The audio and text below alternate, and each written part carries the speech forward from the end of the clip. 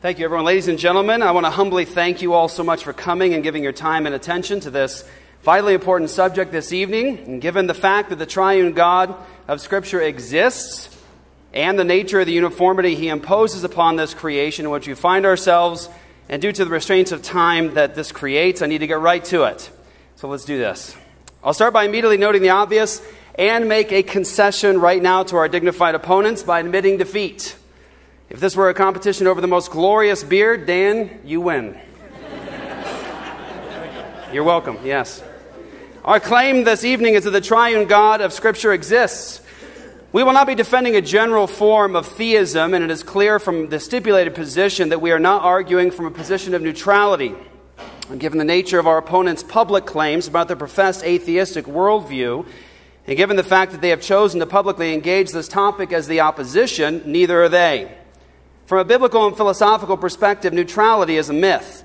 Biblically, no one is neutral towards the triune God because outside of a saving relationship with Jesus Christ, we are all fallen and in a hostile relationship with our Creator, and thus the problem is not evidence for this God or a lack of light. The problem is sin and suppression, or holding down the truth, which is obvious to all of us. Philosophically speaking, we all have pre-commitments through which we attempt to make our experience intelligible. The question is not whether we do this. The question is whether our ultimate commitments are coherent, meaningful, intelligible, and can make sense of what we're all doing here tonight. We're defending historic, confessional Christianity and the biblical worldview, and our opponents are claiming to deny that the triune God of Scripture exists. They are maintaining trust in an atheistic perspective of metaphysics, epistemology, ethics, logic, history, humans, and more. We're contending that because God exists, this debate is possible. Given our opponents' view of the world and commitments, this debate would be incoherent, meaningless, irrelevant, and wasteful. Why the descendants of highly evolved societies of bacteria would be exercising energy arguing for anything at all in this ultimately purposeless universe should be perplexing to all of us. According to them, we're stardust in an environment with no ultimate purpose, no ultimate meaning, no ultimate good or evil, and we're the random results of evolutionary processes that didn't have us in mind. Their atheism in a public debate, then, is a form of philosophical absurdity and intellectual adolescence. The claim of the triune God of Scripture is that He has revealed Himself to us in the created order, and that His creation is constantly testifying to His existence, presence, and power. He has revealed Himself to each and every one of us to the degree that we're left without a defense or an apologetic for our turning away from Him and our denials of His existence. He has revealed Himself to us in history through special revelation, in giving His self-attesting word, in conscience, and ultimately in the person of Jesus Christ, who is God incarnate. The claim of Scripture is that we all know this God, and that it is the fool who says in his heart that there is no God. This is not a jab. It's a spiritual and intellectual assessment of a person who refuses to face the truth, reason properly, and accept what is obvious to everyone, that the triune God of Scripture exists. According to Christian confession, God is a spirit, infinite, eternal, and unchangeable in His being, wisdom, power, holiness, justice, goodness, and truth. Scripture teaches us that God upholds the world and carries the universe along to its intended destination. Therefore, we have a justification that satisfies the preconditions necessary for the intelligibility of the uniformity in nature. All human experience, let me say it again, all human experience depends upon the uniformity in nature, or the inductive principle, and that the future will be like the past. Whether we're talking about the scientific method, the laws of logic, the laws of mathematics, or walking our dogs, all human experience is dependent upon the principle of induction. Our opponents will assume this all night. They're doing it right now. They'll not, however, be able to justify their appeals to it given their atheistic presuppositions, and will demonstrate their dependence upon the triune God. The triune God of Scripture is completely sovereign over all events in history, declares the end from the beginning, and causes all things to work together for good for those who love God and are the called according to His purpose. Therefore, all of history has meaning and purpose. Human beings were uniquely created by God and therefore have meaning, value, purpose, and dignity. We reject the claim that fish became philosophers, and that human beings are not ultimately different than snails, dogs, rocks, or dirt, as is the logical result of our opponent's worldview. Everything we see and can't see reflects the glory, presence, power, and creative purpose of God. The Christian worldview denies what atheists like Dr. Clark and Mr. Ellis claim about reality, that it is simply matter in motion, or that all that exists is the material universe. The Christian worldview maintains that there are material and immaterial aspects to reality and our existence. Because the triune God exists, it can make sense for us to assume A, immaterial, universal, and invariant, that's unchanging, laws of logic and arithmetic. The Christian worldview can make a coherent appeal to universal and immaterial laws that reflect the thinking of God. We can make sense of immaterial class concepts, laws, and unity. With the triune God, we can have the one and the many. Our opponents cannot justify their appeals to laws of logic. Because the triune God exists and they're made in His image, they will appeal to them. However, given their atheism, they shouldn't be. Human value and dignity. Because God exists and we have His revelation, we have a basis to uphold human value and dignity. We have a basis to believe in absolute moral oughts and responsibilities. Our opponents this evening do not. God is good and is a standard of good. His law is a reflection of His own character and justice. This is important.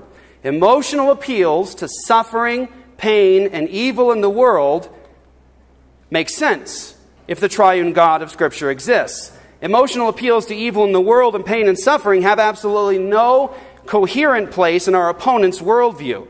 Every time they appeal to human value and dignity, they're stealing from our worldview.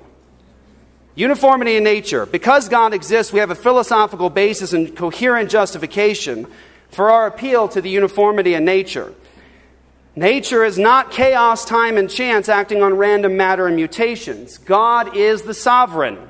And because He lives, we have a basis for our appeals to the inductive principle, and we have a basis to see miracles as peculiar events. Miracles aren't strange in our opponent's worldview. Let's all commit to remembering that these dudes believe that our ancestors were fish and that non-living matter became matter, or living matter. It's magic.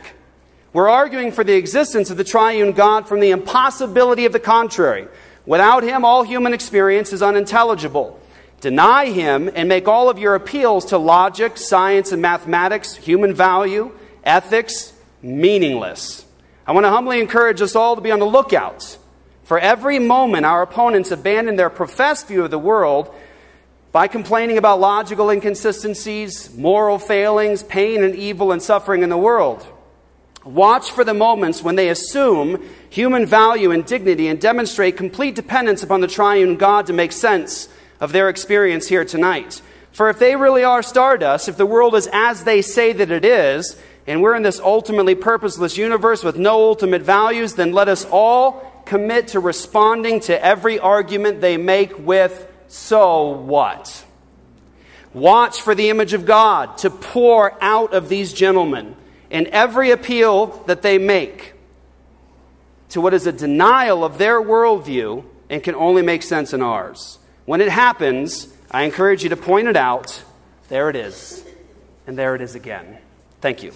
I would like to put some feet on what was just said and to give you some examples, 3 specific examples to illustrate what my brother Jeff just presented to us. One is a historical example, and it is the reality of an empty tomb outside of Jerusalem.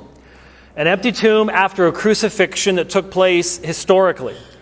Now, people will debate whether that happened or not. I just want to show you something. I have here just an image I would rather put up on the screen, but this is the Isaiah scroll from Qumran. This contains writings that were written, this one probably 200 years before Christ, but it originally was written, Isaiah prophesied 700 years before Christ about what took place in Jerusalem. Now, how do we understand this? How do we understand that something could be prophesied if there is not the triune God who is in control of the flow of history itself? How can we understand that? All right, we'll pick up from there. The second issue that I'd like to present to you is a scientific issue. Right now, in every cell in your body, something called cellular respiration is taking place. And the mechanism by which it takes place, I can show you what it looks like. But it is an incredibly designed mechanism that can basically reconstitute adenosine triphosphate from adenosine diphosphate. It uses a proton gradient and it spins around. It is an amazing and designed reality that is right there in front of us that anyone studying biology at this university is quite well aware of. It is a scientific reality. And then the third issue, there are a couple hundred people in this room right now. Why'd you come here? You came here expecting to hear reason. You came expecting that language was going to be utilized and it was going to make sense, that we wouldn't all be speaking different languages. You came here expecting that the laws of logic would be followed, that we would reason with one another. That's why you came here this evening. You were expecting that kind of regularity in this conversation. Now, those three things in an atheistic worldview are just random realities. You don't have any explanation for how you can have prophecy of an event 7 centuries before it takes place. That's just weird, and there must be an explanation, but you don't really know what it is. And, there's tremendous biological complexity, but it's just random chance. It just happened over time, and you don't have to have any type of intelligence behind that. And you all are here, and you're expecting one particular thing, but you might be disappointed, and there's really no reason for you to actually believe that we would use the laws of logic or follow the laws of logic in our argument. But from a Christian worldview, those three issues are all related to one another. The triune God who exists is able to prophesy future events as he did in Scripture because he's sovereign over events in time. And it was his intention to bring about that empty tomb and to change the entire history of mankind. That is the central point of human history, is that empty tomb. And the reality of how we are created, the beauty and complexity of our physical life makes perfect sense in the light of the fact that the triune God is intelligent and is in control of all things, and all things in him hold together, as we are told in Scripture. He has the capacity to make that kind of nanotechnology. And this evening, each one of us in this room is made in the image of God. And because we're made in the image of God, then we expect that reason and logic is going to be utilized when our fellow image bearers seek to interact with us. And so there is coherence and there is consistency in looking at any aspect of human life, history, science, whatever it might be. There is a basis for making it all understandable within the Christian worldview, whereas within the atheistic worldview, it's simply, some of you might be Trekkies here. Don't admit it publicly. It's a dangerous thing. But one of the descriptions Jeff has used were simply stardust. Others have talked about how we are just simply chemicals fizzing. But one of the descriptions that was used of an alien species of us is that we are simply ugly bags of mostly water. Why are ugly bags of mostly water sitting here quietly listening to me speak? Do we really expect there to be a transcendent truth that can actually be appealed to and recognized amongst us? Why? If we all are just ugly bags of mostly water, there is no reason whatsoever for us to be here this evening. But you and I know that it's right for us to be here. You and I know that it is a proper thing for us to consider these things and to hear out the other side. Why? What worldview makes sense? We are arguing from the impossibility of the contrary. As soon as our opponents utilize the laws of logic and reason, they're making our point for us. That is the issue this evening. Thank you very much for being here. Right, so when Jason sends out the word, Dr. Oakley's response is, so what? So in the beginning was the Word, and the Word was not presuppositionalism. Presuppositionalism is pigeon chess. I thought it was an exaggeration, but it turns out it's all too accurate. Or, as William Craig Lane liked to say, it is a logical howler that begs the question. The question is the question of tonight's debate, which is what? Does the triune God of the Bible exist? Right? Not just any God, but that very specific God of that very specific text, which is also inerrant and infallible. They complain that just by showing up, we've lost the debate. They haven't even bothered to show up. They didn't address whether this God is necessarily triune. They made no attempt to show that the Bible is inerrant and infallible, and that's the charge of the debate. Instead, they went right back to their howler, their pigeon chess of presuppositionalism. So let's just use a concrete example, because this isn't a PowerPoint. This is a book. And if we agree that this is a book, and it's got 3 distinct personages, who among you jumps to the conclusion that this is actually really one person? Anybody? Bueller? Anybody? This is a book. Do we know that these 3 people ever existed? Or could it be pen names? Mark Twain is a pen name. Dr. Oakley, whoops, my bad, I'm so sorry, I am partially blind, is the pen name he uses to hide behind. Mark, Luke, John. Do you really think that there were names like that running around in the Middle East 2,000 years ago? No. People wrote this book. There's a lot of lines in this book. Does this mean that this book is inerrant? Does it mean that it's infallible? What does it take to show that a book is inerrant and infallible? So, by strange divine design, once again we meet on a Thursday, which, as you know, is Thor's Day, right? Named after another god.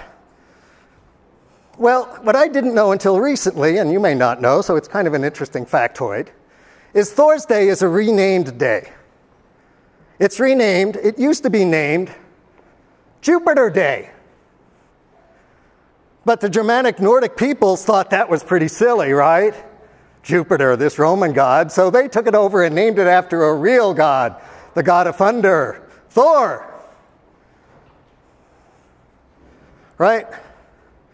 Thor, the god of thunder. And so if I read to you an ancient Nordic text that said, Thor thundered in the heavens, he sent out lightning flashes in abundance and routed them, his enemies, you would rightly say, you know what? That is the superstitious explanation of a primitive people who didn't understand the forces of nature. That's what you're all saying about Thor. Well, guess what? That is exactly the wording used in Psalms. This inerrant book. It says, the Lord thundered in the heavens. He sent out lightning flashes in abundance and routed them. And if you're having trouble telling the difference between one set of nonsense and the other because you can't see much difference, you are right. You are right. And that is what they build their salary on, is preaching that stuff. That is what is the money they're taking from you. No different from Thor. Actually, there is a little difference. You may remember Thor had a mighty hammer. You may remember that Jesus was nailed to the cross. Thor for the win. You may also know that Thor was also capable of resurrection. He resurrected the dead. So for all we know, maybe it was Thor that raised up Jesus before he went flying into heaven. You can't prove that it's impossible. That's what we're dealing with, right? So what's interesting about that is not the silliness of Thor. What's interesting about that is that the very methods that theists use to reject other supernatural claims are the ones that they so often rely on. Right? In Christianity, faith is a virtue. Right? It's a virtue. But here's the thing. Faith is actually a preaching that you do not have a reason for anybody to believe what you have to say. And you all reject all those other faiths. There are over 1,000 Christian denominations in the United States alone today. There are over 4,000 religions in the world today. There are hundreds of thousands of gods throughout history, and they reject every single one of them, of course, but one, their special God, who's actually three. No, he's one, he's three, my Lord, 2, 1, 3. What nonsense. What nonsense. They didn't even try to address that. They didn't even try to address that. They just made an argument by assertion that Godzilla is real, and therefore he's real. Oops, I'm sorry. God is real. God is real, and therefore he's real. That is the level we're dealing with. So what about another one, right? Another claim. Revelation tells you so much. The voices in my head said something. It must be true. Joseph Smith had a revelation. Is that true? Anybody here? Joseph Smith's revelation, is that true? No, that's bogus. But my revelations, my God's revelation, those are real. Special pleading, right? What about self-referential stuff? The Bible says it's true, so it must be true. The Bible is the Word of God. God exists, therefore the Bible is infallible and inerrant. Well, let's take a look. The Book of Mormon says it's another testament of Jesus Christ. Must be true, right? What you all say is no. The Quran, it says right here, right in the opening first page, there's no doubt about this book. And you all Christians go, nope. Revelation, forget it. Self-affirmation, forget it. So let's go to the Bible used by Jason Wallace's church, which he has personally assured me is infallible. He has personally assured me it is perfect. There are no mistakes in it. And we open his Bible, which he told me was no different from other Bibles that these guys use. And I turn to the Bible, and it says the most important claim, or the most direct claim for this triune God, there are three that best record in heaven: the Father, the Word, and the Holy Ghost, and these three are one. What more proof could you have that the triune God exists except for the fact that James White says that's bull? He wants you to buy bull. Divine coincidence? Who knows? But that actually is not inerrant. It's false. It's made up man stuff. But his Bible, that's perfect. Every single line, every single word. There are 31,164 verses in that perfect Bible. And he has gone through and he has said every single one of them is perfect and infallible. No errors, inerrant. So let's think about that. Let's say 50% chance. The first verse of Genesis has 6 claims. What's the chance of 1 tail in a row? 50%. What's the chance of 6 tails in a row? 1 in 100. 1 in 100. What's the chance of 30 claims in a row? About the first 10 verses of Genesis 1 alone. 30 tails in a row? About 1 in a billion. And he's going to claim that every single line in there is inerrant. Because if one line is not inerrant, the book is not inerrant.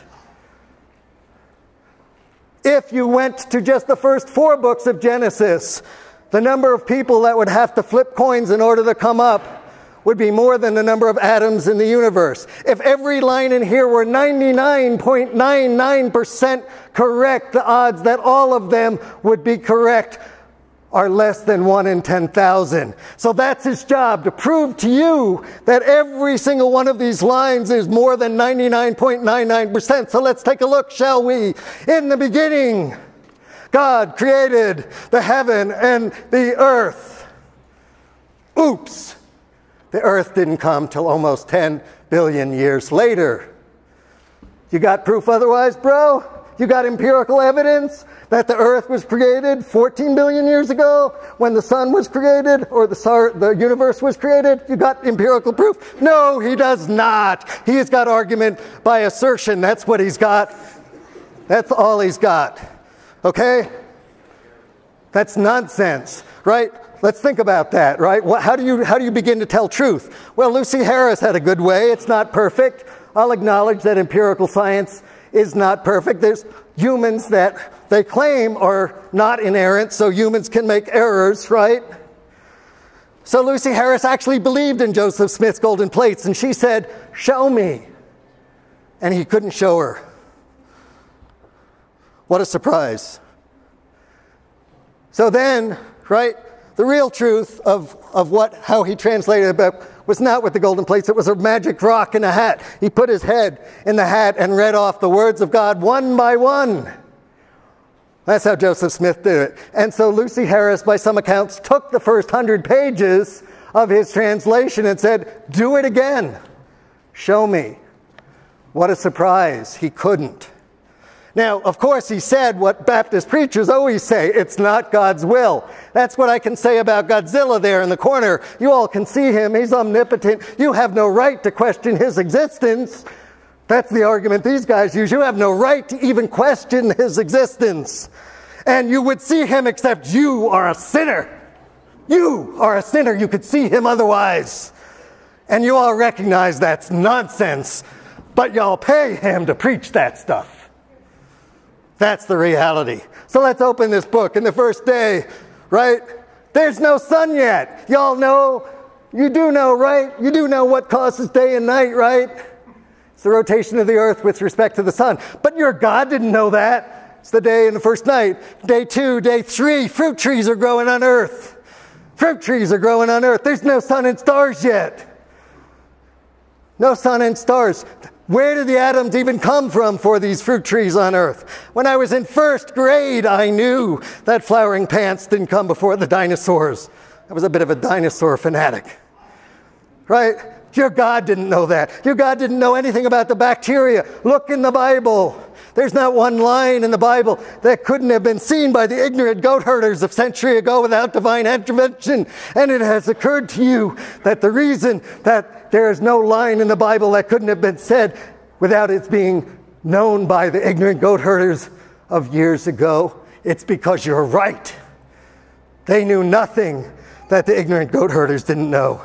And then you move on and on. You move to Genesis 2, and guess what? In Genesis 2, it has a completely different order from Genesis 1. There's no plants, and then Adam exists. And then this is one of my favorite parts of the Bible. God, this omniscient being, looks around and he goes, "Oh, Adam must be lonely. I know what I'll do. I'll make a ewe just for you, a beast of the field. Hey, Adam, what do you think of this? She's white and delightsome."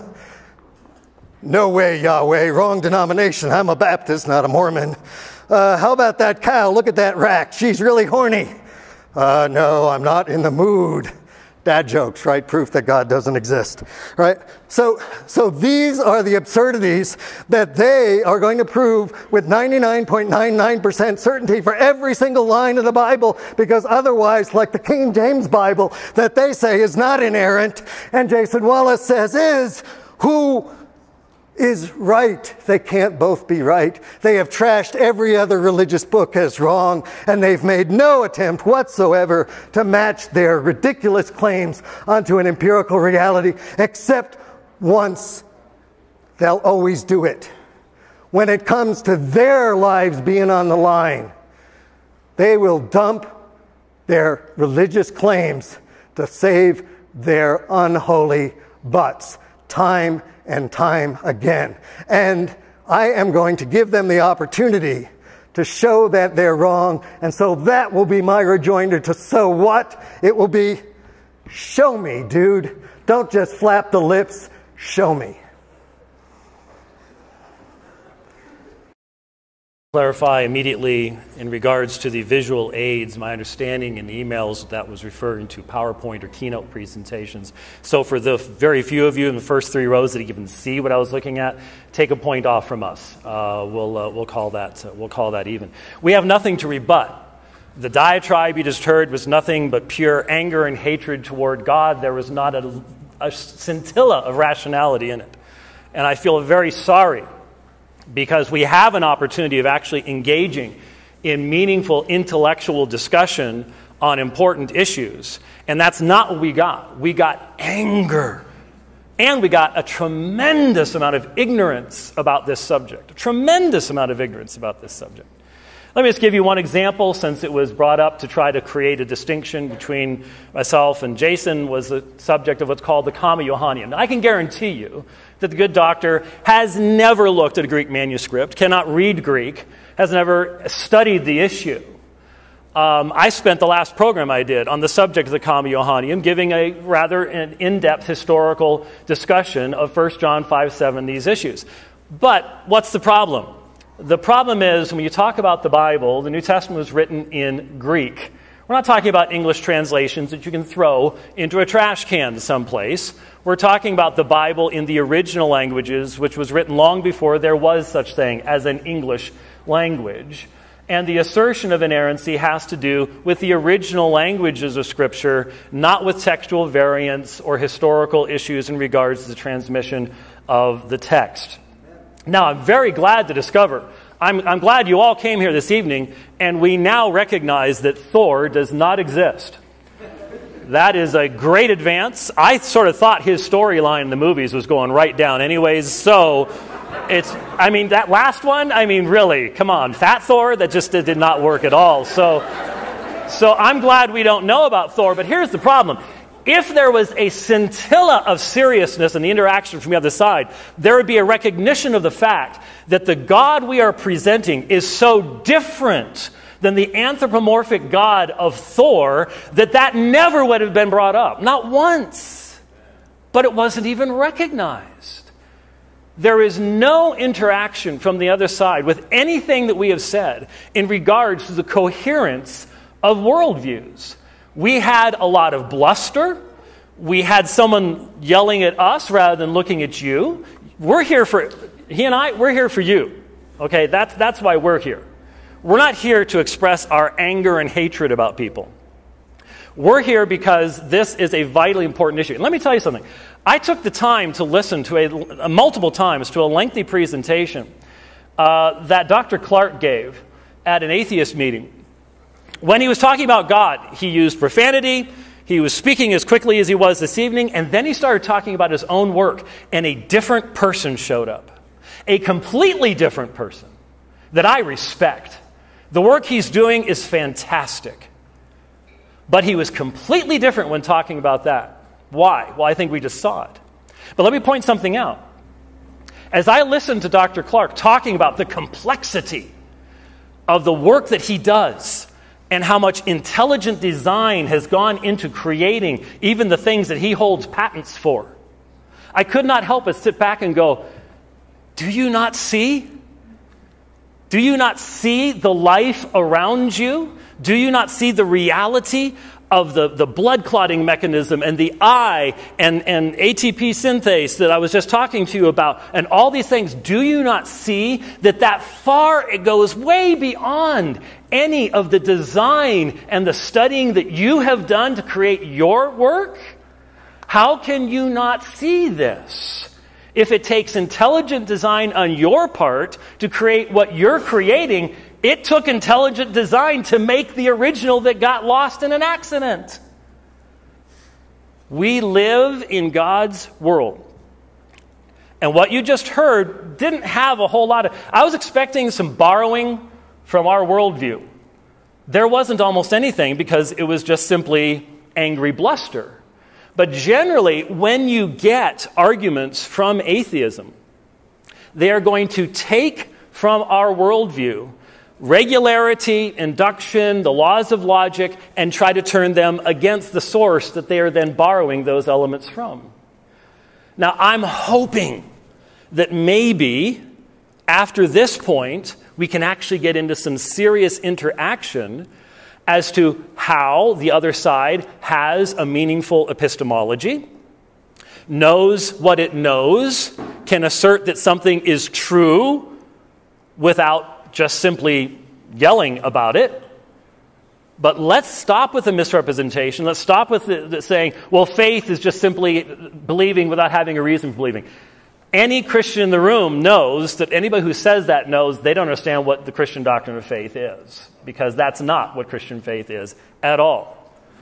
Let's have a meaningful discussion from this point on. Let's holster the anger, and let's focus upon what really has been said for the benefit of all of you who've come here this evening. All right, that was exciting. Boy, this is fun, Dr. Clark. All right, so listen, the debate tonight is not about whether our opponents like the Christian God, and that's about all we got just now. Dr. Clark does not like the Christian God. It's also not about whether we like atheism. Our opponents' disdain for their creator and my personal disdain for the folly of atheism is not a tough-minded and philosophically strong foundation for either position. We're arguing here tonight about ultimate world views. You see, he was concerned we didn't start off with a defense of the triune God. But if you were all listening, you heard me talk about it. I gave a description of the triune God. I anchored it in historic Christian confession. I even quoted, because I love you, the Westminster Confession of Faith. That's right, that's right. We did talk about the triune God. How many of you guys heard me call Jesus God incarnate? Now, if Dr. Clark knew a little bit about historic Christian confession, he would probably understand that. But he's not in the debate yet this evening. He's just angry. And his anger is not a basis for a philosophically rigorous defense of his position. Dr. Clark wants empirical evidence. I want to see it. I want to know it's true. I want to feel it, touch it, taste it, all the rest. He's matter in motion. He's a bag of fizzing atoms in a universe that doesn't care about him. He has no basis for the laws of logic. Consistency, Dr. Clark, you're going to have to justify and appeal to immaterial, that is not made of matter, unchanging, universal laws that are true tonight in Salt Lake City, Utah, and in Iceland. How do you do that in atheism? Is it by convention? We just merely stipulate that laws of logic today should be like this, and you're all supposed to hold to them? Which kinds of laws of logic do we hold to? Dr. Clark's laws of logic? Are they going to be the same 100 years from now? Are these laws justified within a materialist view of the world? I say absolutely not. He isn't in the debate yet tonight. He proved nothing. Nothing. He talked about goat herders, Joseph Smith, chocolate rocks, and all the rest. Dr. Clark, you should have known before you came tonight that we're not Mormons. What is necessary for this debate this evening? What? Listen closely. Very important, and I respect you enough to speak to you with humility at this point. Induction. That nature is uniform. You see, this isn't a problem. Dr. Clark doesn't like this. He doesn't like Christians doing this to him. This isn't a problem presented to Dr. Clark by presuppositional apologists. I want to know what his answer is to the Scottish skeptic David Hume, or to the famous atheist Bertrand Russell. In his book, Problems of Philosophy, chapter 6, he presents this problem to atheists like Dr. Clark, and he says, I want a basis. Don't tell me that nature is uniform because it always has been. I want to know how we know the future will be uniform because everything depends upon it. And don't tell me, well, it always has been. That position is a position of sheer, ignorant, blind faith. And the Christian position rejects that kind of faith commitment. Dr. Clark has no coherent appeal to the laws of logic. And he needs to start getting into this discussion tonight. What is his justification for the laws of logic? How do you justify them? Dr. Clark was very, very concerned that human beings are being abused by religion. He's very, very concerned, and by the way, I agree with Dr. White, incredible what this man is doing in terms of taking care of other image bearers of God, making sure they have what they can have in a broken world, to touch things, grab things. It is incredible. But that displays the image of God in him. He knows that that is an image bearer of God. It's not a snail, rock, horse, or dog, or dirt. It's worthy of our value, dignity, and respect. And that's what we plan to give them this evening. Thanks, Jason. Thank you all very much for coming out. It's good to see you all here. This is a big turnout. I wasn't expecting quite this many people. So thank you all very much for coming out on a school night. We won't try to keep you too late. This has been a lot of fun so far, I gotta say. I wasn't expecting quite so many fireworks. But it's fun. It should be good. This is my first formal debate.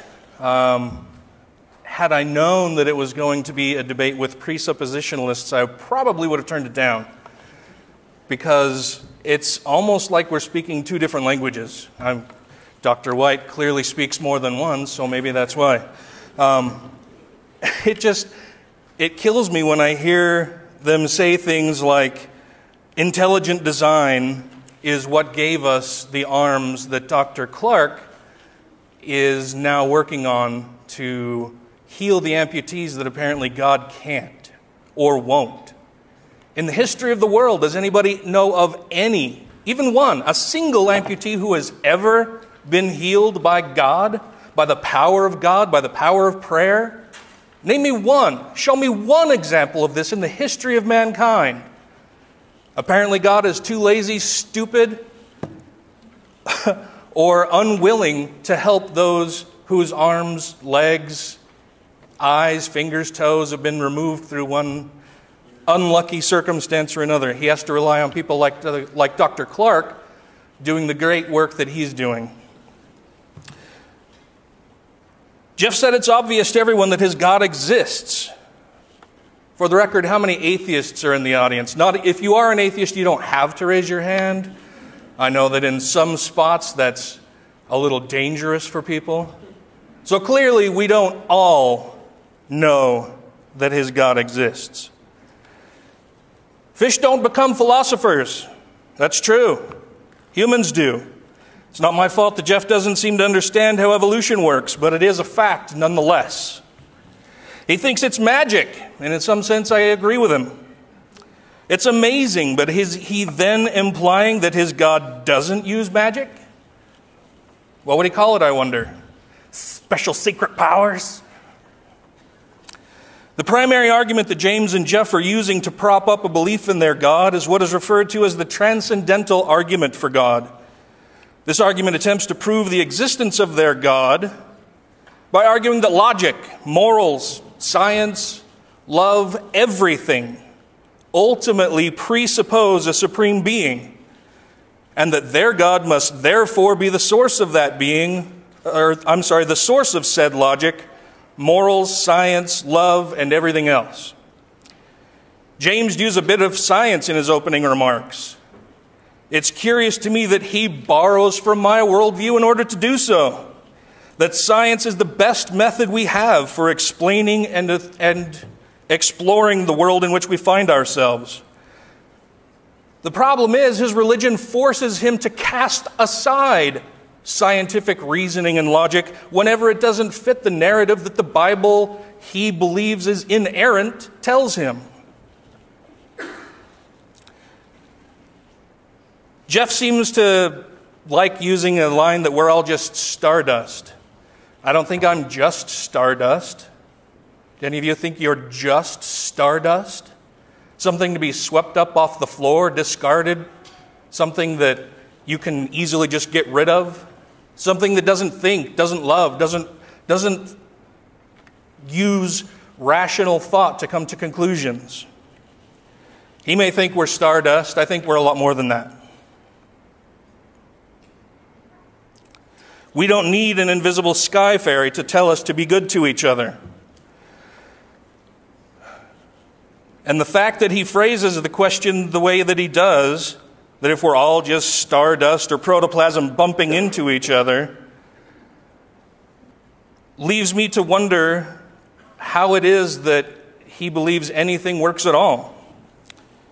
But does that offer any explanatory knowledge? In other words, does it provide any reason to believe their claims? They're simply asserting that their God exists and not offering any evidence for it. As Dr. Clark pointed out, it would be like saying, oh no, it's actually Godzilla, the invisible, incorporeal being in the corner who created everything and rules our universe.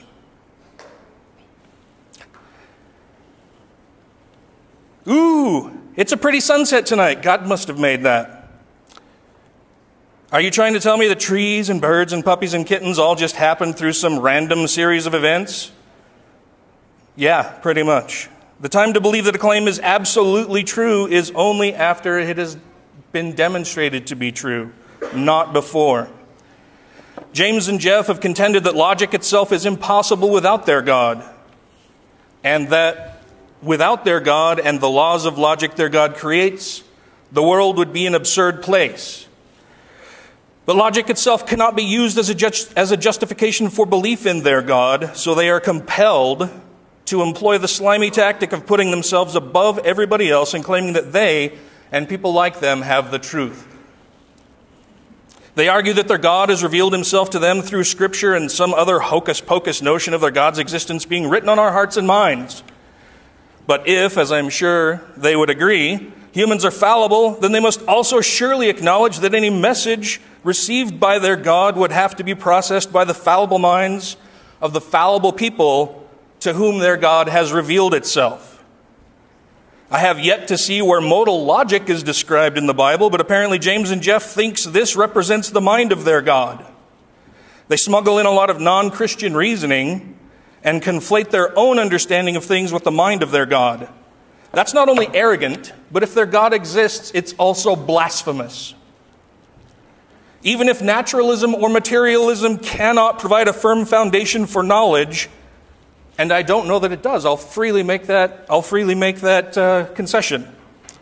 It does not follow that belief in a God can. Simply asserting without evidence that it can is a lapse in moral judgment itself and exposes their arguments as the hollow, my God is better than your God, ignorant and childish stance that it is. James and Jeff believe that their God is perfection itself. That is, they do not believe that their God is a thing that can be described as perfect, but that their God is perfection manifest. But if a being can be described not as simply something which is perfect, but that the being in and of itself is perfect, why would such a being create anything at all? Would a perfect being have any wants? Would a perfect being be jealous? Would a perfect being be angered by anything?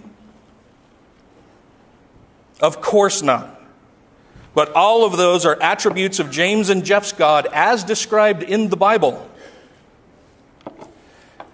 If miracles happen, if they exist, and I'm reasonably sure that James and Jeff would both agree that they do, or would say that they do, the laws of logic are thrown out the window. They argue that inductive reasoning cannot happen without their God, because the world then becomes an absurd place. But they also hold what seems to be a contradictory notion that their God can suspend the laws of logic wherever and whenever it chooses to do so. I don't know about you, but I think it's pretty easy to see that such a contradictory view is itself absurd. How would we account for God's intervention when conducting clinical trials of a new drug? Would we have to limit studies only to beings for whom James and Jeff's God hasn't revealed himself? What if we were testing the efficacy of a new cancer treatment? Would we have to wonder if, among the test subjects who respond to treatments, that they are actually responding to the treatment? Would we have to wonder if the treatment itself wasn't doing anything at all, but that God intervened and performed some kind of miracle to heal them? How would we account for that? Do we have to drop all Calvinists out of scientific studies? Does their God reveal himself to animals? Would we only be allowed to know for certain that animals are the only viable test subjects upon which we can rationally conduct any scientific testing because God wouldn't be mucking up the results? I don't think James and Jeff take their own conclusions about presuppositionalism seriously. As I heard from the crew of one of my all-time favorite podcasts, Reasonable Doubts, thanks for the reminder, Lars, quote, if this is how a presuppositionalist thinks, shouldn't Calvin College be full of departments that are busily working on revising modern probability theory to account for all of this? Isn't there a potential contradiction, then again, with the laws of logic? Because something like Bayes' theorem can be proved, right? It's based in logic, and yet it tells us how we should go about thinking about probability, But Bayes' theorem couldn't possibly apply in a universe where God is constantly intervening. Its measurements would be useless. Thank you. Dr. Clark, Dan, thank you guys. What is your response to Bertrand Russell in Problems of Philosophy, Chapter 6? He says it's been argued that we have reason to know that the future will resemble the past because what the future has constantly become the past and has always been found to resemble the past, so that we really have experience of the future, namely of times which were formerly future, which we may call past futures. But such an argument really begs the very question at issue. We have experience of past futures, but not of future futures. And the question is, will future futures resemble past futures? This question is not to be answered by an argument which starts from past futures alone. We have therefore still to seek for some principle which shall enable us to know that the future will follow the same laws as the past. What is your response to Bertrand Russell, atheist, in Problems of Philosophy? My first response is to you, and I remind the audience that the topic of this debate was not presuppositionalism. The topic of this debate was not for us to prove logic exists. The topic is, does the triune God of an errant Bible exist? And you'll notice the shell game that he's playing, even though I pointed out to this as the very first point. He's still going back to, my God is responsible for everything, and therefore if you even show up at this debate, I won. Please, right? That as Dan has pointed out, as I have pointed out, as you all laughed at Thor, you're not Mormons. I get that. That's the point, is you reject all of that stuff. And there's all these gods out here. So the question is not, does inductive logic work? The question is, does the triune God exist of the Bible? Okay? So that said, I just want to remind everybody what the debate actually is supposed to be. And so far, they've continually avoided. So the answer is inductive logic is imperfect, and it does not provide 100% certainty. So you have no answer to Bertrand Russell's problem of induction? My answer is inductive logic is not imperfect. It does not predict the future. I didn't say inductive logic, sir. I said the problem of induction, the uniformity in nature, not merely inductive logic. God did it, provides no explanation whatsoever that's not already in its assumption, and one could just as well say Godzilla did it, and if you want to explain why Godzilla didn't do it, then go right ahead. But that answer is self-referential and empty. Dr. Clark, our question is about your methodology, your criticisms, and your worldview and the consistency thereof. I understand your questions want to be about a change in the debate topic. Has nothing to do with changing the debate topic, It very much is. It very much is. Okay, for example, Godzilla. I'll give an answer, and you can show me that it's about it. Godzilla is all-powerful. You're not allowed to question his existence because he is your creator. This is their argument. And therefore, the fact that logic exists, that inductive logic exists, is proof that Godzilla exists. So, Dr. Clark, you've now abandoned atheism and you're a Godzillaite? I am saying that those are equally Can you provide useless. now a justification with Godzillaism for the principle of induction? You haven't solved the problem, Dr. Clark. I am providing equivalence between what your audience laughed Dr. at Clark, with next respect question. to Thor, Dr. with Clark, respect to Godzilla, thank you, sir. and Thank somehow you, sir. wants to pay you next question. to keep preaching. Did you want to know my answer? I would, Dan. Thank you. Okay, Thank you. sure, thanks. Yes. I would just say that I have no idea. I don't know. Bertrand Russell himself didn't know. So, he's a hell of a lot smarter than I am. Dan, you live by faith? No, I don't. Would you say that you have confidence in the principle of induction? Sure. So you are with faith? No, I am not with faith. Confide, with faith. Confidence means with well, faith. it depends. I mean, that's a loaded term, right? Give me your definition of faith. Well, you have trust, but there are different types of trust. There's trust with evidence, with justification, and then there's blind, ignorant trust. You have no basis to believe that the laws of logic are uniform. You have no basis to believe that the next 5 seconds you won't float away to the ceiling because you just depend on faith. Or that God could maybe do that. I mean, if he breaks these laws of logic all the time through miracles, you're right. I have no basis to say that. You're confusing categories. When you talk about breaks laws of logic with miracles, what we're really talking about with miracles is the uniformity in nature. And now you're borrowing again from our worldview. So I ask again, you depend on the uniformity in nature for miracles to be odd events. What we say is God is sovereign and he imposes uniformity upon creation. Therefore, miracles are strange with the triune God of Scripture. We're supposed to see dead men rising and go, that's weird. In your worldview, weird things happen all the time. Fish become philosophers. There's all kinds of strange occurrences. No, they don't. Humans become philosophers. Well, you do believe... I can't explain to you why you can't seem to grasp that or why you don't understand evolution, but that's not my problem. That's your problem. Do you believe fish became philosophers through a long result of random No, fish do not become philosophers. I'll say it again. Fish do not become philosophers. Humans do. Do you believe you were descended from fish somewhere in the chain?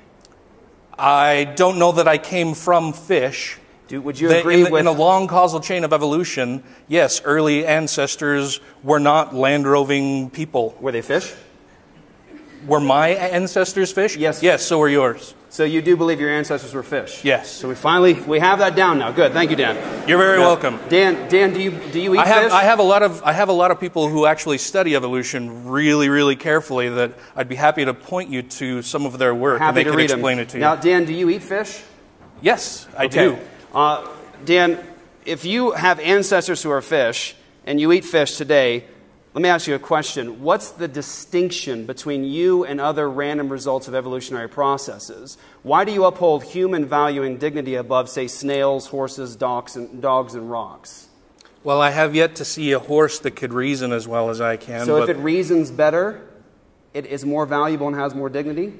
Not necessarily, no, but I think it holds more weight, right? Like, I think you would also say that a rock isn't as important as a human being or anything else, it's right? It's not the image of God. It's a rock. Yeah. Oh, a rock is.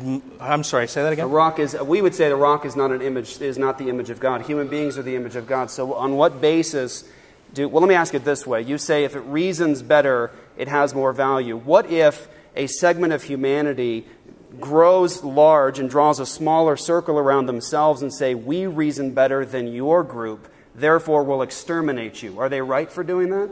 I think we would need to be able to have a way to test those claims, and they would have to be able to demonstrate that their claims are more correct. So that's how we do that. It is possible for a segment of humanity to draw a smaller circle around their group and exterminate other groups. Not only is it possible, we see it happen way too often. Right. Is it wrong? Yeah, I believe it is. Is it absolutely morally wrong? Tell me what you mean by absolutely morally wrong. Is it an ought that exists outside of my own preferences and my own likes and dislikes? Is it something that's true whether I like it or not? Well, as I've said, I believe that the laws of logic exist. We're talking about ethics. Okay. Not laws of logic. Okay, are you saying that is there an absolute ethical standard in... Let me ask some ultimate absolute can I quote you? Standard, you specifically said, we don't need an invisible sky fairy to tell us we are to be good to each other. So given that Stalin and Mao were both atheists and were responsible for hundreds of millions of deaths, why didn't they need a sky fairy to tell them what to do in light of what you're saying? Is there an absolute moral standard that says Auschwitz was wrong? Mao was wrong. I do not know if there's an absolute moral standard that says Auschwitz was wrong. So how can you condemn claim, them? But you've not offered us any evidence for that claim. You've simply asserted that your God exists. If there was an empty, what is the evidence of the existence okay, you can for ask, your God? You can ask us those questions when it's your turn. Sure. But when you say what you said right now, do you not see a difference between our saying that there is an empty tomb that was prophesied beforehand, and the one who came out of that tomb gave us his law, and your argument for Godzillism? That's not my argument. Oh, okay. So there's a division on the other side. It would be great if you didn't straw man my position or tell me what my position is. You're welcome to ask me what it is. Okay. That would be great. Okay. So, may I ask another? Okay. So another question, since off the issue of the uniformity in nature and the principle of induction, what are the laws of logic and how are they justified? There's the law. Let me look them up here just so that I don't mess it up. You don't have to go through the different distinctions in laws and categories, but what are they in an atheistic perspective? We argued in the opening statement that the laws of logic reflect the thinking of God. God is unchanging. God cannot lie. Therefore, God cannot engage in logical contradiction. We have a principium, a reference point, a standard outside of ourselves for universal, abstract, unchanging laws of thought that God imposes upon creation and expects us to think about. What is your justification, Dan? I'm saying that you don't have justification for that, or at least you haven't demonstrated it. You've made an assertion, but you've not demonstrated it. You've not provided any evidence Dan, for that. Respectfully, you can ask that question, but what is your justification? I'm not asking a question. I'm making a statement. Right. You're asserting that this is the case. You have yet to offer any evidence for that. The question being asked of you in cross-examination right now is, what are the laws of logic from an atheistic perspective, and how are they justified in your worldview? They're justified under my worldview because they comport with the reality in which I find myself. Are they material in nature? No, I don't believe so. So laws of logic are not material in nature. So no, numbers are not either. So very good. But they exist. Okay, so you do believe there are immaterial aspects to reality. There are abstract concepts with which we can think about how the world works through using those abstract concepts. Are these abstract yes. concepts conventional in nature? Tell me what you mean by conventional in nature. Do we determine and stipulate as humans what these laws of logic are? Are they conventional? We determine what they are. I don't understand your question still. Laws of logic, do they exist? Are they real? I just told you I think they're abstract concepts. Okay, are these abstract concepts things that humans by convention have merely stipulated, or are they things that exist Would they be true without human beings? There you go. I believe that they would be. Yeah, I believe that they would be here whether human beings were here or not. But, I mean, if they were here and no human was around to observe them, then it's a fun thing to think about. Thank you, Dan. No, I appreciate that very much. So what would be your justification for appealing to immaterial, abstract universals, given your materialism? Can you ask me that again? Sure. As an atheist, I assume you're a materialist? Yes. Okay, so you believe all that exists is matter? That's all that I've been able to have any demonstration for its existence. So on what basis yes. are you holding to immaterial laws? Because you just said you believe the laws of logic are immaterial. So where do they come from? I believe numbers are immaterial also, but I also believe that they are useful and exist. And we agree. And then where do they come from? Yeah, so where do they come from? From human thought. So they are merely conventional. What do you mean by merely conventional? Human beings convene and stipulate what a law of logic or a law of arithmetic is. No, I just told you that I believe the laws of logic would be around whether humans created them or thought of them or were around to recognize them or not. I appreciate that. If I could ask Dr. Clark a quick question. There was criticism made of, you said they didn't even try to address the Trinity. Dr. Clark, did you read my book on the Trinity? I did not read your book. How much do you sell it for? I'm surprised. Well, you know, if someone had a copy. I'll accept a free copy. Someone had a copy out there. We'll be happy to get you a free copy. That's not an issue. You know how many books I had to, how many versions of the Bible I had to plow through? I thought that was a sacrifice enough, but whatever. So when we say the triune God of Scripture is important in this debate, you stood somewhere in the walking around up here. You stood there and talked about, well, it's three, it's one, it's three, it's one. Do you not understand even what we're saying when we say the triune God of Scripture? I actually would appreciate clarification of what that means. As you may know, Thomas Jefferson thought, not that I'm quoting authority, but it's a good point and I'm giving credit, was that actually it's hard to make sense of it. And I tried actually to have this discussion, as you know, you probably know, because Jason actually forwarded my emails to you, trying to get a handle of what the triune God. And I will freely admit, I started off thinking that I would be able to get a better handle on it than I did, and I failed. Could I ask if most of your interaction with religious people has been here in Utah? Of course not. No. So you're from someplace else? I am. Okay. So you recognize that, for example, Mormonism is not Trinitarian? Well, actually, if you want to have a reasonable discussion on this, what I actually found going into the debate, which was that there were several topics proposed, by the way, and several of them were rejected, and the ones they're focusing on are the ones that were rejected. So just as a reminder, and one of the issues was, what is the nature of this triune God, and Mormonism versus classical or conventional Trinitarianism, like in Catholicism, and so forth. And I thought I actually understood the Mormon position better than or the distinction better than I do. Okay, because I always thought, well, okay, great, because in Mormonism, actually, it's Jesus who formed the creation, and it's Jesus who demanded that if you have relationships with animals, which was God's plan, that you should be killed and all the rest, that it was Jesus of the Old Testament. So that is a distinction. But actually, when I tried to grapple with it and understand what three personages meant, and I looked at the material that Jason was kind enough to send to me and read up on the Trinitarian view, the honest truth is I can't wrap my head around what it means to have three distinct persons who's actually just one person. I'd be loved to have someone clarify it. It's probably too long for this debate, but I don't get it. Man. Well, you know, God can change my mind.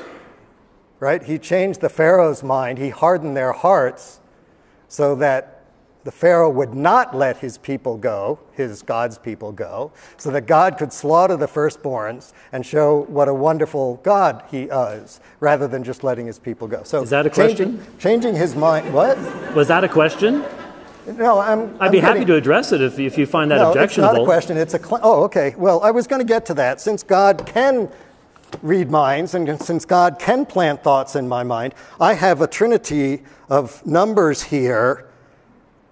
What are they? Is that supposed to be a question either? Yes, that is a question. I'm not Johnny Carson. That is a question. Your all-powerful God can do this. He changed the Pharaoh's heart. Jason is spending time praying for my mind to change. So God, he clearly believes. Do you think God can change my mind?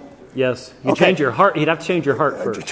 Well, you know, we think actually with our minds. That may be, but your heart, it gives you the desires. If you don't know, if you take an artificial heart and put it in a person, they still think. Good. Yeah, and you know where the sun goes at night, right? Good. Can I respond to anything you're saying, or are you just going to rail on? That's absurd. Okay, that's an absurd question, but I would like to respond. Miracles are absurd. Of course, I didn't say that. Absurd. Could I answer the question? No, I asked you a question. And here's the question. We've got miracles ready to happen, right? Ready to happen. But they didn't happen. Why is it that miracles never occur except when they're things that would happen anyway? Let's go to one of God's tests. Is that a question? We need to have a question. That is a claim. And I asked a question. Okay, let me address miracles. First of all, miracles. That's not my question. My questions are show me, okay? It looks like you want another 15 minutes to talk. You're not asking questions. So here's my question. The Baal test, you're familiar with it, right? You're an expert on the Bible. Tell us the story of Baal. Which and there are Elijah many Baals, sir. And Ahab. There are many Baals, sir. Which one do you have? So the story of Ahab and Elijah and their test of a true God. You're familiar with that story. Quite. Okay, and so I was just in Israel where it happened, actually. And so the Baal test was that if you are a believer, that a fake God would not set something on fire, and a real God would. So you've read the text? Yeah, I have read the text. And so I ask can I answer now? Do that? Can I answer now? Can you do that? Will you allow an answer, sir? Will you sit down and allow an answer? My question is this: can you do that? Yes or no? No, he cannot do that. Okay, I'm going to try to give an answer here. Miracle number 2 doesn't happen. Okay. Miracle number 3. Show me. This is absurd. Of course it's absurd. Let me answer the question. Lighting stuff on fire. How many of you would like to hear an answer to the question? Sit down. Sit down. I need to stand up because I need to see you. I need to hear. You need to at least pause and allow an answer. Okay, here's my answer. If you need to see me to hear the answer, let me give you the answer. Yes. I was just in Israel at the point where this happened. If you've read the text, these were covenant people, and they were going after another god, a god who had already said that they would be punished if they did this thing. And they are the ones who then... Yes, it was. No. If you can ignore the context of that particular passage... Can I do what? Call fire down out of heaven? Yeah. Not in this context, no, sir. Okay, can you do anything? Let me ask you another question, simple question. Did you hear my answer? Yeah. There are times when God uses no. miracles, and there are times when God does not, to specifically establish His word in Scripture. That time has passed. Now we have the church, sir, and we have the fact that God changes hearts, as He has many people in this room. Oh, isn't that sweet? Isn't that sweet? So, you know, as Mr. Wallace pointed out to me, there's a funny thing, and I wonder if you can figure it out. Is this a question for us? Yes, it is, in just a second. Okay, but I'm going to give you the context, right? Just like you spent all this time saying no in a minute, right? And the context was this. George Bernard Shaw, and I credit Wallace for pointing this out to me, said, you know the miracles that happen at Lourdes? Like people get out of wheelchairs and they drop crutches, but they never drop an artificial leg because God doesn't heal amputees, as was pointed out. They also don't grow hair. So the question is, can you grow hair on Dr. White right now? No, of course not, because the only miracles... Can you do it?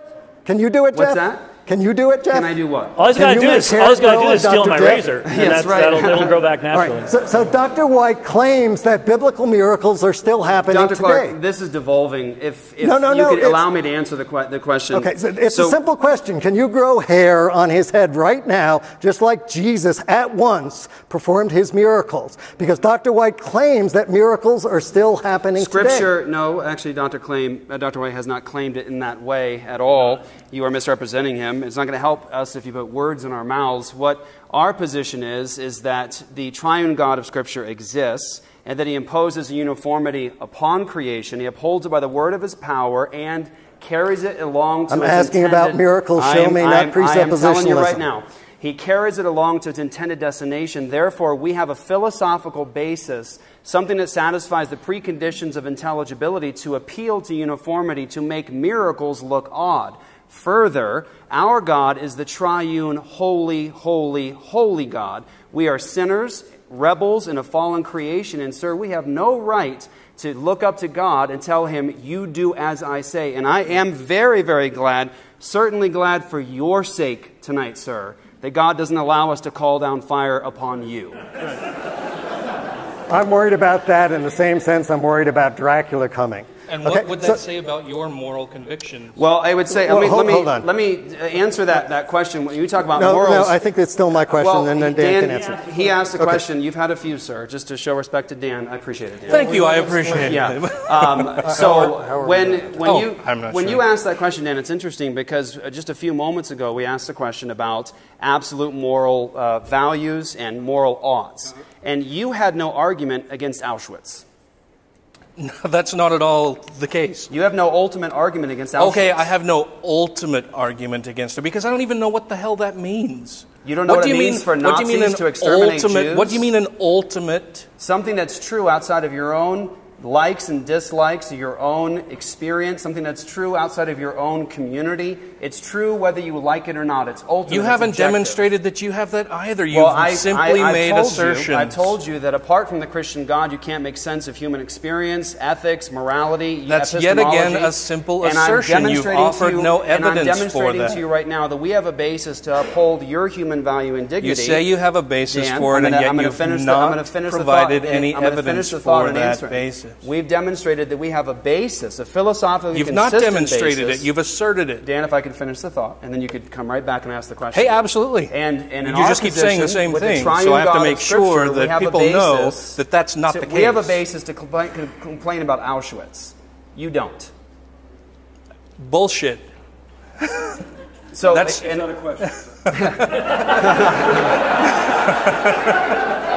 So, no, I don't think it was. You've admitted that your perspective is that our ancestors were fish and that there are no ultimate values and oughts outside of our own experience or mere convention. You've essentially stipulated that position. And so with your position, you have no complaint about anything ethically at all. You can't tell me that I have no complaint, because No, I know you do, absolutely because you're an image bearer you're of God. You're saying that I need to have an ultimate authority for it. Dan, you're I in don't the image need of God, an ultimate and you authority do, for that. I admit this, and I'm going to say this with a lot of respect to you. Yeah. You're in the image of God, and you do complain about things that are immoral. God needs But to lose some weight. That's because you're in His image. I would encourage, I defer to you to ask questions. I realize that there's getting a banter back here. It's your time to ask questions of them. Actually, Can I ask a very quick question? Very quick. If you can answer it yes or no, that would be great. Otherwise, we may The run out of audience time. is moaning, Dr. Clark. Do you hallucinate often?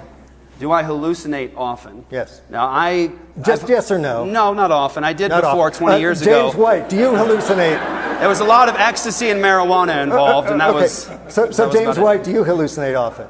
Okay, I say I hallucinate often, and I say they hallucinate often.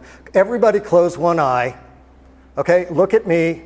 You don't see anything weird. I'll project into what I think you see. And yet you all knew since first grade that you had a blind spot in your eye because you have no photoreceptors there, because the intelligently designed eye has a hole in it where you can't see. But you don't see that you can't see, and what they're seeing is hallucinations, and they claim they don't even know it. Dr. Clark, this is the time for questions. You can cover all that in your closing statement. I am telling you that they have just given Okay, an answer that you can I'll all respond to verify that. at home tonight. Everyone in the room tonight knows the difference between the term hallucination and the fact that there is a blind spot that we all have recognized and seen due to physical science.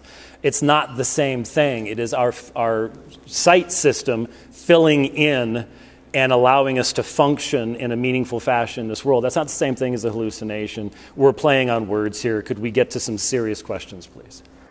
That actually is a very serious question. None of you can tell very easily which part of that is made up by your brain versus actually a stimulus out there in the real world. And when you see stuff that's not in the real world, that's a hallucination. Dr. Clark, your comment, we need to have questions. We only have 4 minutes and change left.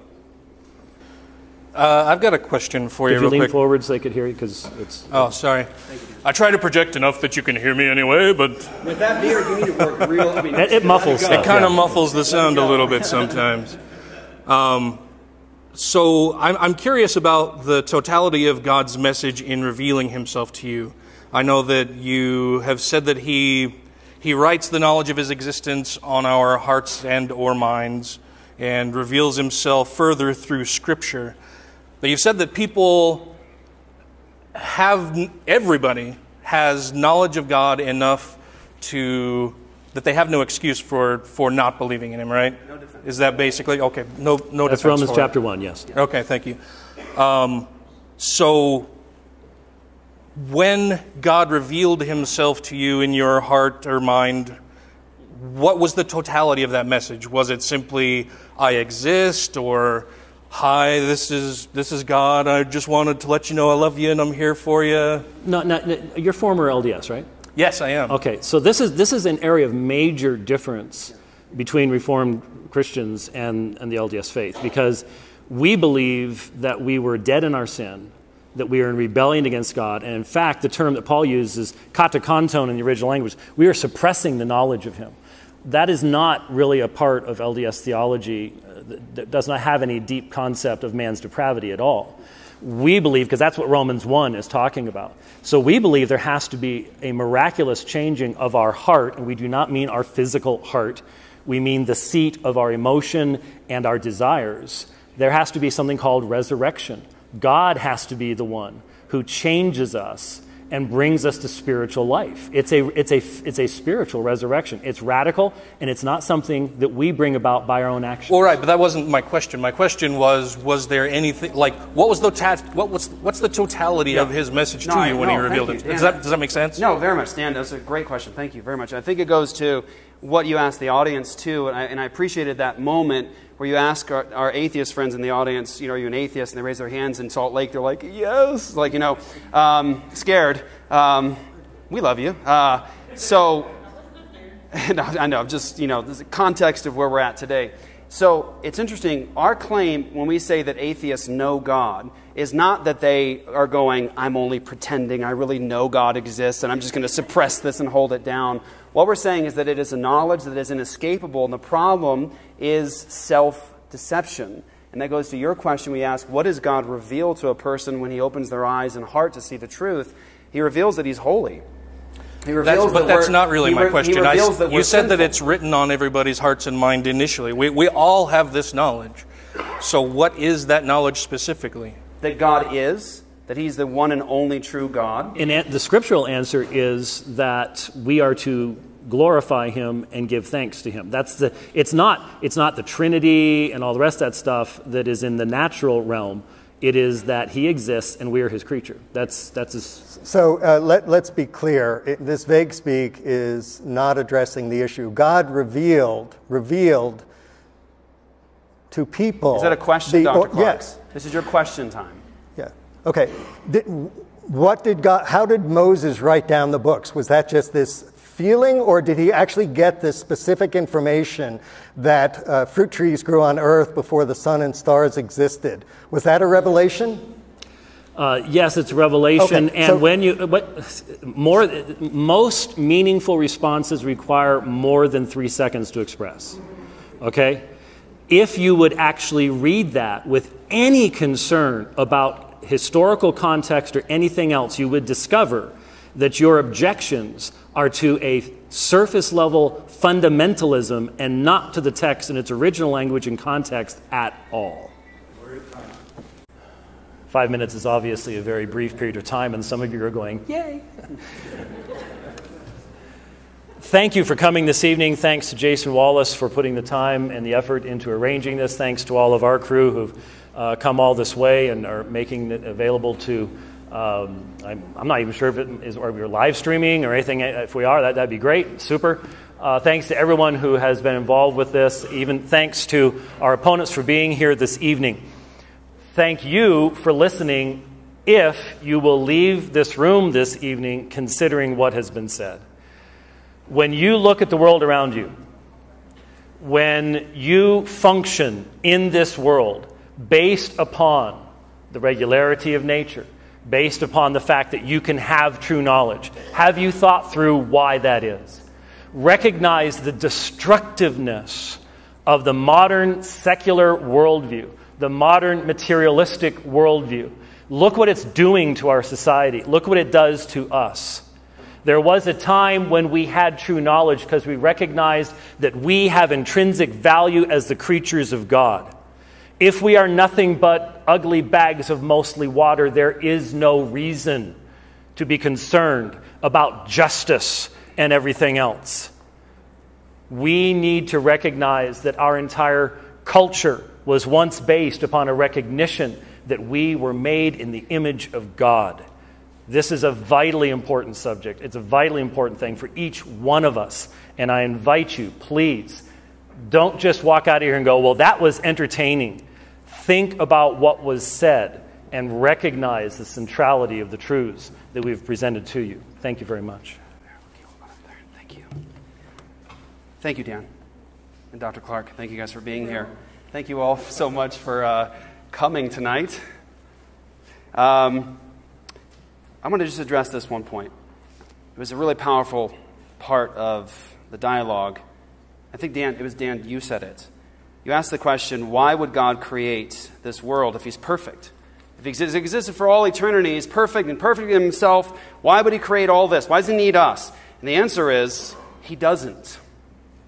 And that was what you were arguing against this evening, gentlemen, was the triune God of Scripture. The God who has existed from all eternity as Father, Son, Holy Spirit. The beginning of the Gospel of John says, "En archein halogos." In the beginning was the Word, and the Word was with God, proston theon, toward the Father, in face-to-face, intimate relationship with the Father, and the Word was God. As to his nature, God.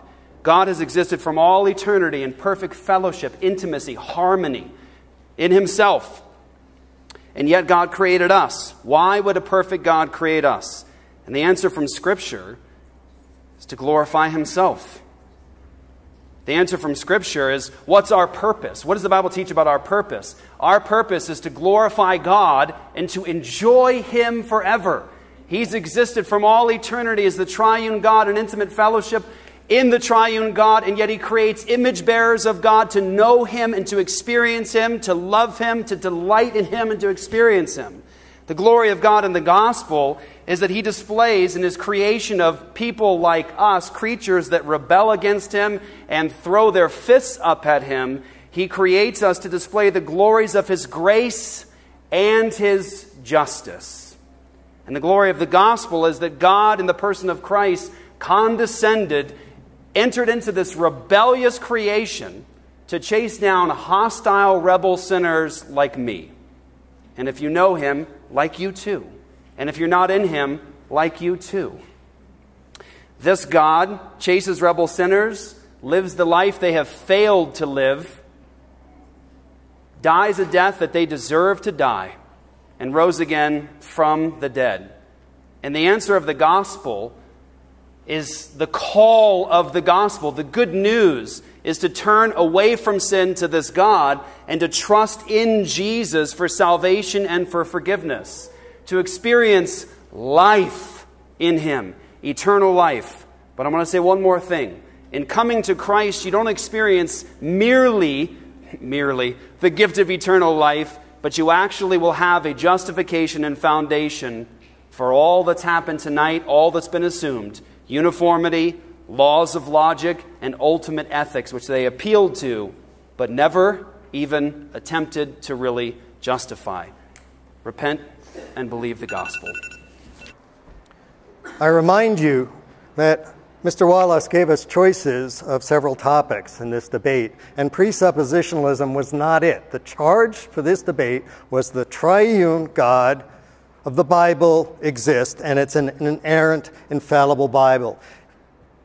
They never addressed, except by argument, by assertion, why an omnipotent being has to cut himself into three parts. Not once did they try to explain that. I invited them to explain that. They obviated and ran away. They tapped out. They didn't even get into the cage. Jeepers, creepers. All right? And that's very typical. Science actually offers results. Religion offers excuses. It never does anything in the real world. Their God never does anything observable in the real world, and they come up with all these excuses. It's not his will. He used to do it. Well, I didn't try to misquote you. We're talking fast, but here was the question to you, James White, or Dr. Oakley, whichever name you like to hide behind tonight. Tim Vance, let's say in a situation you would know everything biblically is correct, that the elders have been called in for healing. Would you expect potentially any healing on a biblical scale?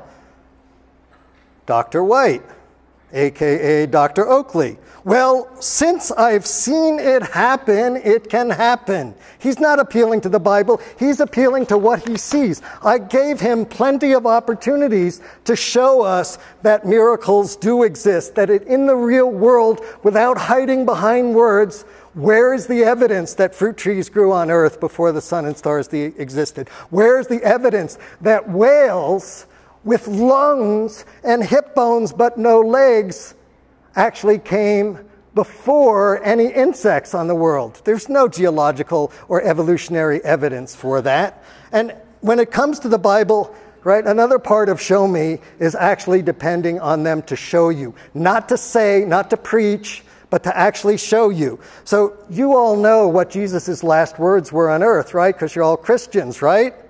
What were his last words? They weren't even the last, famous last words before you die. These are famous last words after he died, right? These are the signs of those who have believed, not just the apostles, those who have believed. They will drink deadly poison, and it will not harm them. It will not harm them. I have a device here that contains a substance, and it says it's extended life in it. It's not eternal life, but it's extended. Okay? But I got to warn you, it also says harmful or fatal if swallowed. But Jesus has promised you, in his own words, his very own words, in his inerrant, infallible words, that these are the signs of those who have believed. This really is antifreeze. I do not recommend you drink it. I'm not going to drink it. I want to know, simple question which I would have asked, but I'll just ask it now. Is there anybody in the audience who will stand up for Jesus? Because he says if you deny him before men, he will deny you before your gods. That's what he says. Now, they may want to say, oh, that's not what he really means, because religion depends on excuses, not results, right? Smallpox is gone. Why? Because science actually produces results, not excuses. So I invite you, my brethren, my lovers of Christ, my sheep of your Savior, don't just flap your words. Don't just move your mouth. Come up here. And it's a simple thing that you laughed at for Lucy Smith. No, of course they're not Mormons. The point was that they laugh at that. And so here it is, folks. Here it is. Show me. Anybody, Bueller. Go ahead. You laugh. You're laughing at yourselves because there's not a single one of you who has the decency to admit that that's nonsense, or the decency to actually show what you believe. Every single one of you knows that it is nonsense, that your Lord Jesus Christ has no more power than Godzilla. And if you want to debate that, don't just flap your lips. Come up here in front of this entire audience and show your faith. Show the signs of those who have believed, because there's no reason to believe you if you just flap your lips and don't practice what you preach. Show me. If there was ever a time when there was absolutely nothing, what would there be today? That's to them, 30 seconds. If there was ever a time when there was absolutely nothing? Yes. Well, we don't believe that there was. God's always existed, and of course, even when you say there was a time before creation, you're imposing created time upon the Creator. I believe God is timeless and the creator of time. So I don't know how to answer that question, because it assumes that God could not exist, which is a presuppositional issue. Are these on? You wish to make a brief comment? Yeah, they were. So I'm not a physicist or a cosmologist, but here's three interesting facts two of which you already know, right? One is E equals mc squared. Once again, you find nothing like that in the Bible, despite the omniscient God. What you find is like fruit trees grow on earth before the sun and stars exist. And where did the atoms come from? They don't know about atoms. Okay, so E equals mc squared, right? So energy and matter are interchangeable. You all know that. You all know, even though you don't understand the equations, neither do I, but there's no God particle in the equations other than what got named the God particle. You also all know that on quantum physics level, causality is not what we think about with our senses on a macroscopic scale. Actually, things do happen without a cause. Now, here's the kicker. The present energy and mass and positive and negative energy in the universe at the moment is zero. All right. Cool thought. Question for the atheist. Is there anything you know with certainty, and how so? I just did one. Do you want to do it, or I can? Go ahead. I am admittedly fallible. I have my scientific papers with me. We don't claim certainty in science. We claim that we've done things that are improbable, like flipping a coin 30 times in a row is improbable, but it's not impossible. We don't know with 100% certainty. That's the nature of inductive logic. Okay. Did you... Yeah, Christians can, I think one of the most fantastic things about the biblical worldview is you can make claims to certainty. Our claims to certainty are rooted outside of our own likes and dislikes, our own human experience. They're based upon the self-attesting Word of God. Now, these atheists don't like this God. They don't like that He's the reference point of all these questions. But they haven't provided an ultimate answer for knowledge at all. Christians have a basis for knowledge and to make knowledge claims and to say something is absolutely true or we're certain about it. I am certain the triune God of Scripture exists. Okay, question for the affirmative. with all the non-Christian beliefs in the world, why is the Christian God the only right one? Well, obviously, if God exists and he has revealed himself, and in his revelation he says that men are suppressing the knowledge of him, the way they suppress that knowledge is in many different ways, different religions, apathy, worldliness, whatever it might be. That is not relevant to the reality that if God exists, then he has the right and ability to reveal himself in one particular way. Now think about it. If Jesus really was the God-man, the eternal Son of God who took on flesh, imagine the condescension of the one who holds the universe together entering into his own creation. And then imagine the arrogance on our part for us to turn around and say, appreciate it, but we'd like a different way. No, if God exists, he has the right to determine what his truth is and how we relate to him. I have a question for the negative, if you can let you want to comment on that. Okay. So, on what basis do you believe that science is true? Can science prove science, or is that begging the question? Do you see that not as begging the question? So epistemologically, we cannot prove with 100% certainty, and in fact we have reason to believe that the sun is not going to rise every day in a row, right? That's not our claim, right? But every one of you knows, even though we don't understand gravity, we don't know if it's one of the fundamental four forces or if it can be merged with those forces, but you walk out of a tall building, you take the stairs, right? So we do not claim complete certainty. And I can show you my paper. That's not what we do, right? We say that this is very likely or very unlikely. We don't go to p equals 1. We don't go to p equals 0 except within rounding error, okay? And science works, right? Religion doesn't. As Victor Stegner says, science flies you to the moon. Religion flies you into buildings.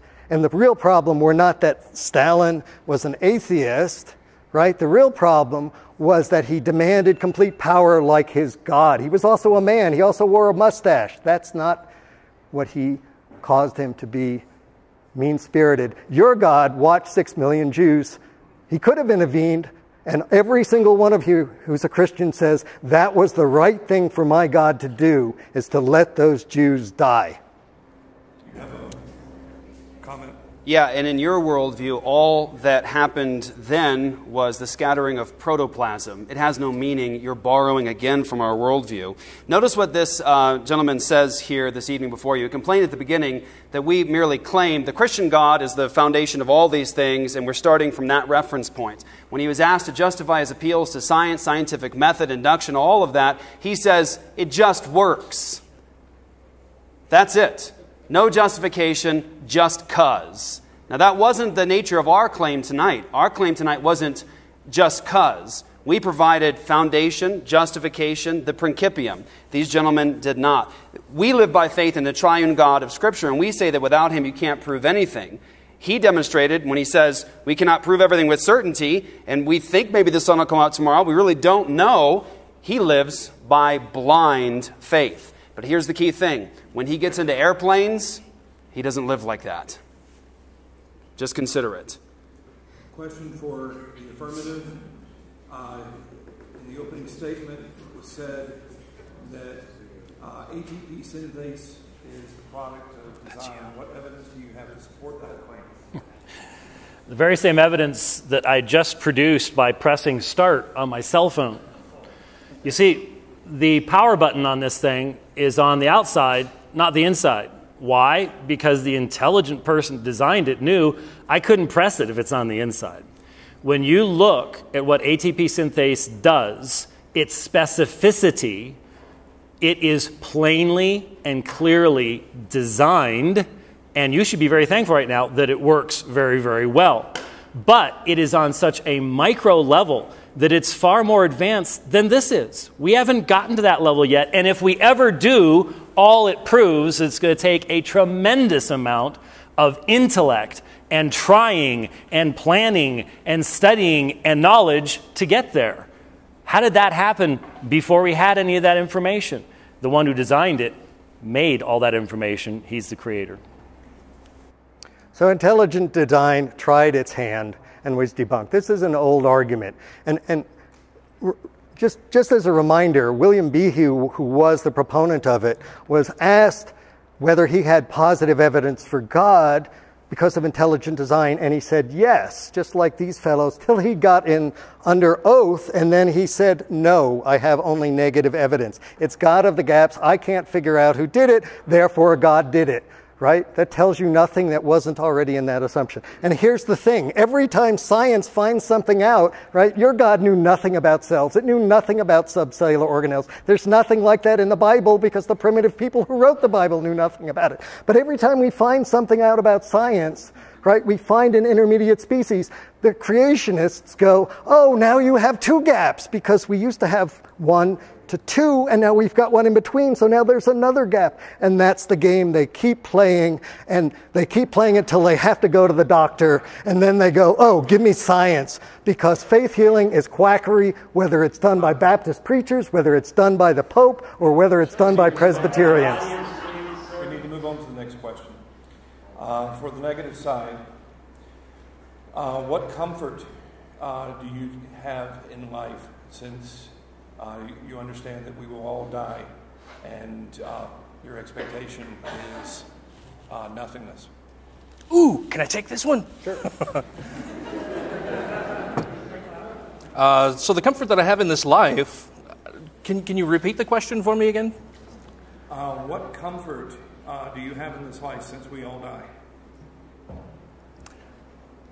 Well, it's phrased a little strange for me, but this is something that I wanted to talk about a little bit during the rebuttal, but I ran out of time, that there is no inherent meaning for life. You don't have to follow anybody. That's one of the taglines in the opening for the podcast that I co-host.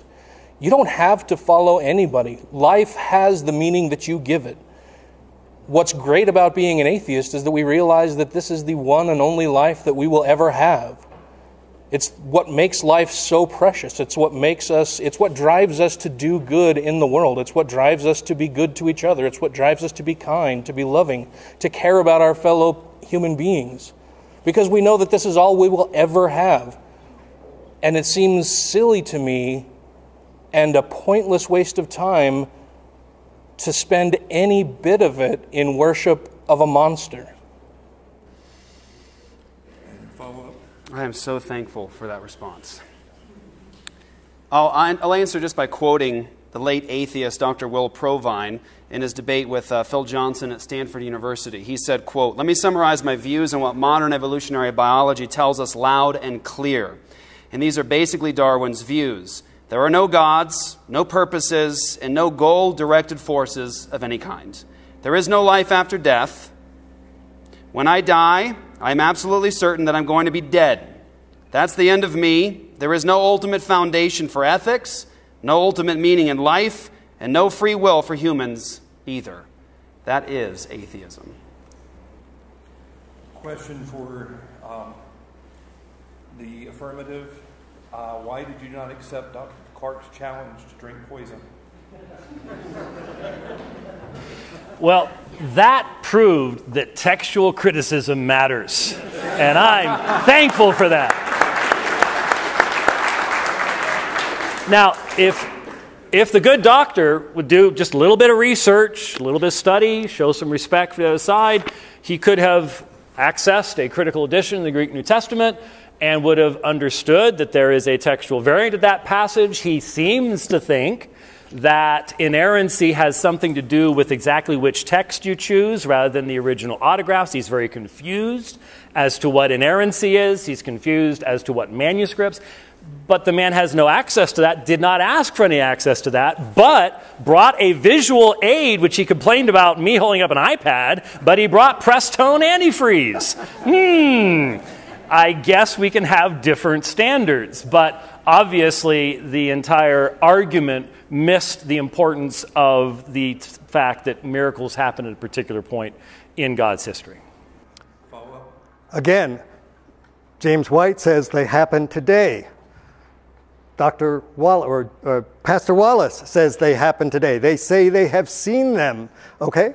It's simple, folks. Show me. It's not about the antifreeze. It's about any one of the miracles that doesn't happen anyway. I'm not very impressed when you say, I prayed for rain, and somewhere in the next 100 days it rained. Sorry, folks. The only miracles you produce are things that would happen anyway, and then you look backwards and go, oh yeah, that's due to prayer. Okay? So I invite you right now to show, or next week, or next month. I do work with people who need neuroprotheses to have these changes happen. We can, in fact, cause people who are blind otherwise to see. We can, in fact, cause people who are deaf otherwise to hear. We stimulate their auditory nerves with modern technology, and they can understand speech, and I might have to get one of those suckers. Okay? And I can have people actually feel, right? But you all, with your prayer, do nothing. And then you praise God for nothingness. And then you take money for that. Last question for the negative. Where in the Bible do you find an expectation that miracles happen routinely? It doesn't have to be routinely. Dan has made that point, right? It doesn't have to be routinely. How many amputees do you need to heal, right? Jesus did it all at once. Miracles can happen. If you say that, it's easy. Show me. It doesn't have to be every time. But show me a real miracle that would not happen. And any excuse that you use, it has to be better than my excuse for Godzilla was able to do it but didn't want to at this particular point in time. If you can't do any better than that Godzilla in the corner, you can't do anything, and that's what you believe. And if you don't, show me. Don't just sat there going, yap, yap, yap, yap, yap. Show me, show me, show me, show me. Anybody, show us, show us. Hundreds of people in this room. One miracle among you. Sir, doesn't have to Show be some frequent, respect. just one. Show some respect. May I respond to the question? The Bible nowhere tells us to expect miracles as a run-of-the-mill situation. It nowhere gives us any reason to believe that we, in our arrogance and in our anger, could dare God to engage in miraculous behavior. There is nothing in the Bible that even suggests anything like this. Miracles were primarily done to establish the authority of people within the community of God, to establish, for example, the apostles in their authority. There were purposes for them.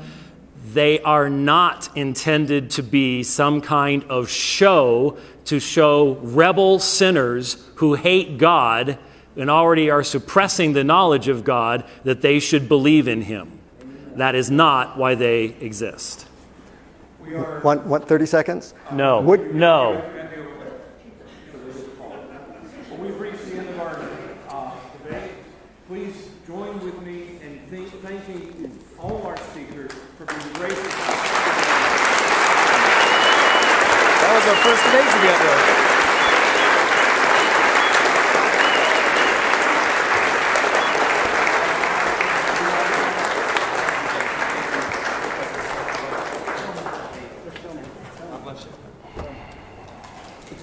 You've seen miracles. Show me. Show me. Show me. What you got, dude? Sir? What you got?